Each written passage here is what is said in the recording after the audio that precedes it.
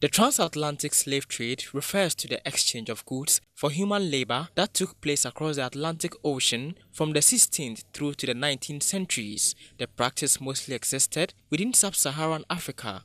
The Great Return Project, being spearheaded by Prophet Peter Anamoh, is targeted at bringing people of African origin in the diaspora together to promote economic growth in Ghana and Africa.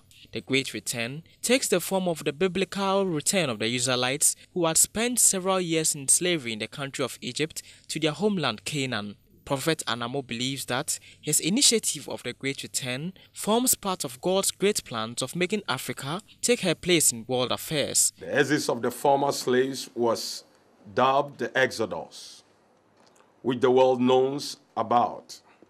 The latter, which is about to take off, shall be called the Great Return. The essence of this divine enslavement is always to send the inhabitants of the spiritual center to a more developed and advanced nation to acquire knowledge. He used the occasion to re-emphasize an earlier prophecy made concerning a tragedy of international scale that will soon befall the world. Ghanaians are more into political matters. Instead of going closer to God to pray for the politicians so that they can do better, we are busy praying by criticizing them. The whole world, when Ghana takes her place in the fourth center, will come and demand from Ghana very soon.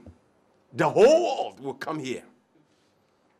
And when they come, they will say, "What does the Lord say?" Prophet Anamoh advised that Ghanaians must prepare themselves for the Great Return by meditating day and night on the Word of God. Great Return was revealed to me as a prophet in 2006. And I couldn't move because the time was not yet due. I was just informed I was to study the Bible, get more information related to physical happenings. Until now, that it was time. Michael Oti, Metro News, Accra.